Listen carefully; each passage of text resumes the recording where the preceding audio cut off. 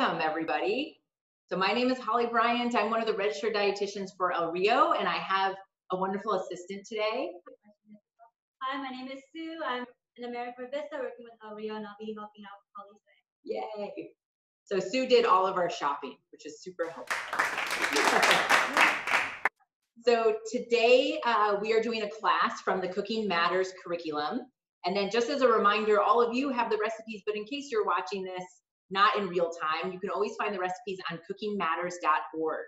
And the recipe we're going to cook together today is called noodles with peanut sauce, and you'll find that on their website. So noodles with peanut sauce, I'm really excited about this one. We're going to talk about a few things that go along with this recipe. So one of the things we're going to talk about is having pantry staples. So having things around your kitchen that don't go bad, that you can use in all kinds of different recipes. So noodles with peanut sauce, I've got all of our ingredients out here. We've got noodles. Here's my vegetables. I used frozen vegetables. We have soy sauce. We have apple cider vinegar, peanut butter. And then I have some extras here. So I sort of pre-measured everything, so it's going to come together pretty quickly on my end. But I know that I like to have really crunchy things on this dish, so I also am going to add some peanuts. I just have some roasted peanuts there. I have some lime wedges, and then I have some chilies.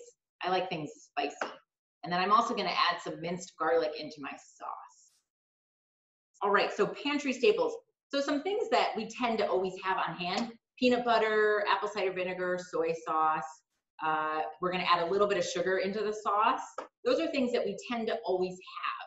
And it's really good to have pantry staples because you can stock up on this stuff when it's on sale, and then you can just keep it around and it won't go bad. And then you can make all kinds of different meals with it.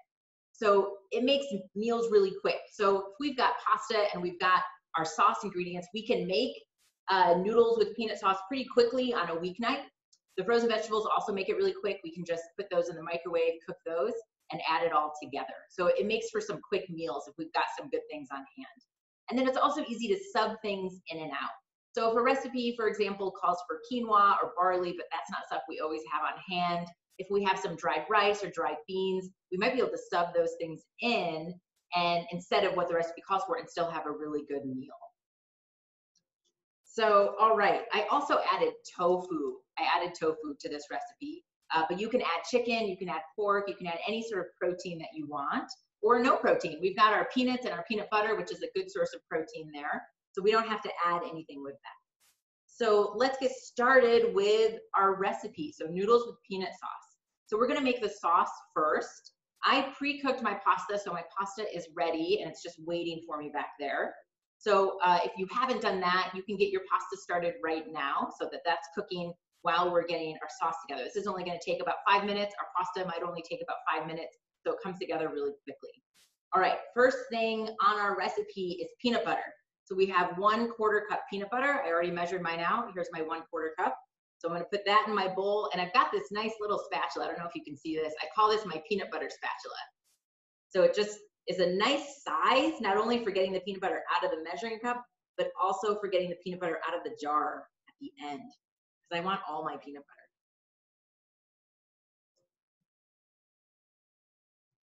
So peanut butter in our bowl. I'm gonna get every last bit of that in there. All right. What's next on our ingredients is warm water. So I saved a little bit of my pasta water when I drained my pasta. So I'm just gonna put 1/3 cup water in with my peanut butter. We're gonna mix that around so the peanut butter warms up a little bit. It'll make it mixing a lot easier. And then 1/4 cup soy sauce. So here's my 1/4 cup soy sauce. I'm gonna put that in, keep mixing that up. 2 tablespoons apple cider vinegar. All right, here's my apple cider vinegar. I've got my tablespoon down here. We're gonna add in 2 tablespoons apple cider vinegar. Here we go. There's 1, and there's 2.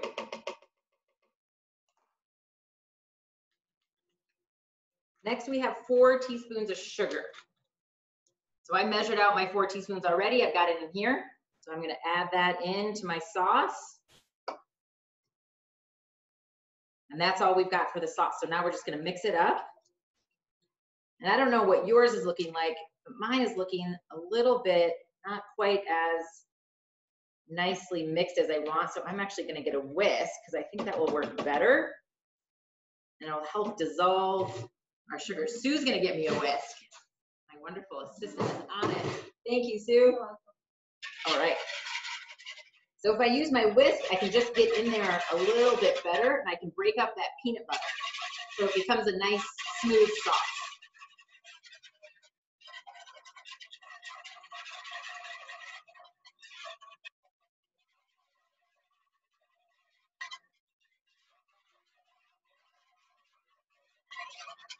So I don't know if you can see that. It smells really delicious. You can sort of see I've got a nice blended sauce there. Hopefully I won't drop. All right. So from here, we cooked our pasta already. So a note about the pasta that we're using. So I'm using whole grain pasta.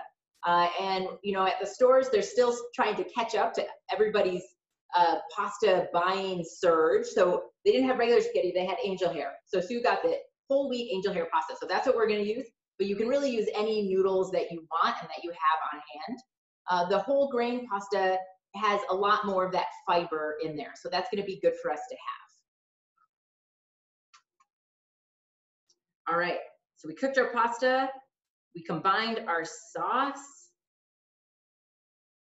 I'm gonna put my red pepper flakes in here. I like things a little bit spicy. Just put a few in there, mix that up. All right, so my vegetables, we're using frozen vegetables. We talked a little bit about this in the last class about using frozen fruits or frozen vegetables. And I really like using that kind of stuff because you can buy it when it's on sale, you can put it in the freezer. You don't have to use it all at once. You can just use it when you're ready for it. It stays good for a really long time. So Sue got us the broccoli, carrots, sugar snap peas, and water chestnuts, which is a really good mix for what we're gonna make today. So I just opened my bag of my frozen vegetables. I put it in my bowl. So I've got my vegetables in here. I put a little bit of water in there. And then I popped it in the microwave.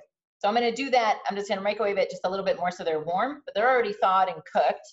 So it makes it pretty easy. Here, I'll pass that off to you. Thank you, Sue. We'll just put that in the microwave for about 3 to 5 minutes. I put mine in for 3 minutes. I mix it around, make sure that they're not in one big frozen clump. And then I pull it out. I might put it back in for another couple minutes just to make sure it's all thawed and that it is the right temperature that we want it to be. There's gonna be a little bit of extra water at the end, at the bottom of the bowl of my vegetables. So I'm just gonna drain that out before I add everything together. And then we're pretty much done. So we've got, I used a nice big bowl for my sauce. So now I can just put everything right into my bowl, and then we'll have one big, nice, one bowl meal, which makes our weeknight dinners so much better. The other thing that I'm gonna add, so I bought some tofu, bought some extra firm tofu. So I'm gonna add this to mine. But again, you can add chicken, you can add pork, you can add any protein source that you want. Yeah, Sue's gonna show us the tofu. So I pre-cooked this because it took a little bit of time. I like my tofu to be really crunchy. So I just put it in a pan.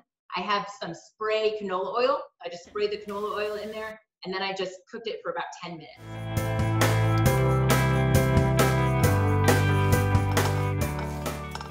I am gonna add a little bit of garlic. The other thing you can add, so I have this pre-minced garlic. So I just added a little bit of that.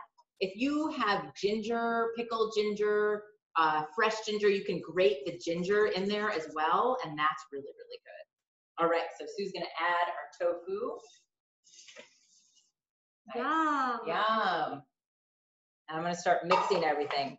So I might let my tofu sit in there a little bit so it gets covered in the sauce, because that'll just make it really delicious. All right, the vegetables should be done, Sue. You wanna pull those out. And now I've got my pasta. So I cooked my pasta and I drained it already. That's what it looks like when it's cooked. And I'm gonna add that into my bowl.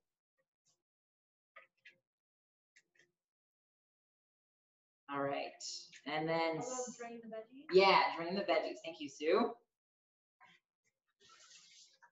All right.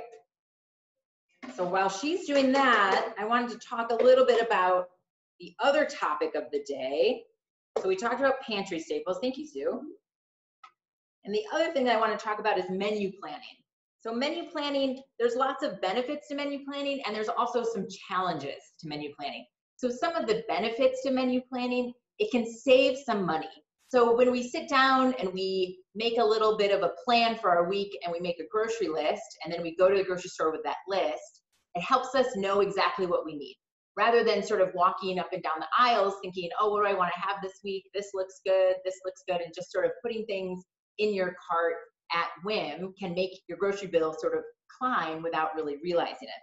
So if we've got a plan for the week and a grocery list, and we go to the store with a plan, and we know exactly what we need to get for that week and for the recipes.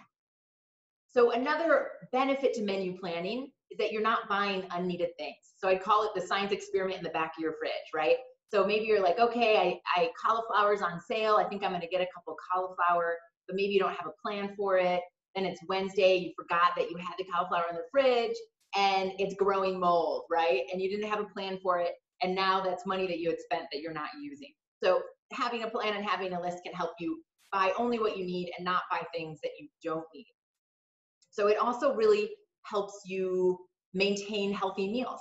So if you've got a little bit of a plan, then hopefully you're going out to eat maybe a little less because you know, oh yeah, I've got that thing prepared for dinner tonight. I don't have to stop at a restaurant and pick things up because I've already got that planned. So you're eating out less.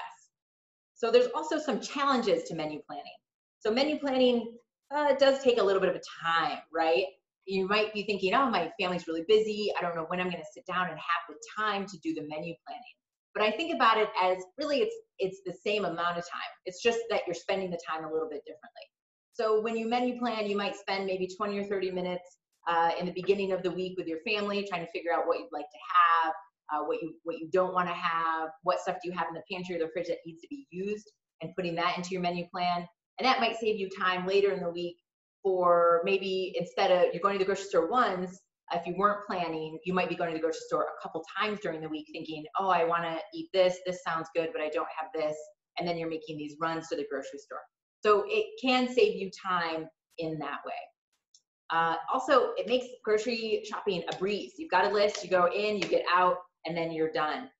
So it just makes it go a lot faster. I know some families might be thinking, well, my family's really busy. Like, I don't know, not everybody sits down at dinner at the same time. We have sports, I work late, there's busy days.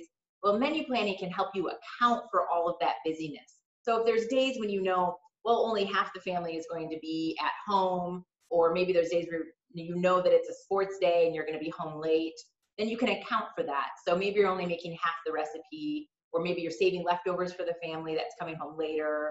Or maybe if you have a really busy day, you just plan, oh, that's the day we're just going to have sandwiches for dinner. We're going to do something a little bit more quick and not something as involved so that you can have dinner ready sooner. So you want to account for everybody's schedule in there. And it can really, decrease food waste. So you're not making more food than you need, accounting for like who's going to be eating and when. So another thing that I hear a lot from families that they've got picky eaters. So they don't want to do a menu plan because they have family members that maybe have allergies they have to account for, or maybe some family members that don't like certain things or don't like a lot of things. And that's okay if you're picky. But having a menu plan is a really good way to involve those picky eaters into the meals. So really asking those picky eaters, what are their things that they would like to have, what's their favorite meals, and putting those favorite meals maybe once or twice in the week so that they know they've got a meal coming that they're going to enjoy. And it's always really nice to have I call them safe foods for those picky eaters. So it's really nice especially with young ones, when they're trying new things. New things can be really scary. It's nice to have one or two things on the table that they can count on that they're familiar with. Maybe that's just bread or crackers or hot dog pieces or mac and cheese. And they can have those things along with some of the new things if they're ready to try them at that point. And they will be ready to try them eventually, so don't worry. picky eating is a really normal part of childhood. So involving the family in the meal plan really gets them more involved actually in the meals and makes them more likely to try new things. And you can always make adaptable meals. So if you've got lots of different taste buds in the family, you've got some allergies, some things you need to work around, having meals where the family is serving themselves, and so that they can leave out ingredients that they don't want and they can add extra ingredients that they like. So tacos or nachos is a good example of that. So maybe somebody doesn't want to have tomatoes on their tacos, but they like to have extra lettuce, or any of those sort of variations. It's a really good way to get around that. So another fun thing to do is just to make sure that you're putting in family favorites. So some families will even have a little menu plan on the refrigerator where they sort of keep track of what are their family favorites. I call that the meal master list. So you just sort of keep a laundry list of the meals that work for your family that you know everybody likes. They're meals that come together pretty easily for you. That's a good way to sort of incorporate that menu planning. You know, and then also something fun to do is have theme nights. So Taco Tuesday, pizza on Friday, and cookingmatters.org has a lot of really good recipes actually for mini pizzas. We do that a lot in our family cooking class. And that's another good thing where people and kids can put the toppings on the pizza that they like and leave the toppings off that they don't like. So it's pretty fun to make it sort of a la carte that way. And everybody gets to eat what they like. And then you can also sort of check the weather. So especially, you know, in Tucson, in our spring and our fall, we can have days that are a little bit more cooler and days that are hotter. So it's nice to make recipes that sort of match the weather, right? If it's a little bit chillier, sometimes it's nice to have soup on the menu. If it's going to be a really hot day, maybe you know that you don't want to have a meal that's going to keep you in a hot kitchen for a really long time, or you're going to be cooking or baking something, and you can adapt that and make your menu so that it sort of fits the season and fits how much time you want to spend in the kitchen. So those are the menu plan ideas, and I'll give you a close-up of our meal. It looks pretty good. I'm excited about it. We've got lots of veggies. We've got some sauce. We have our tofu in there. There we go. Noodles with peanut sauce.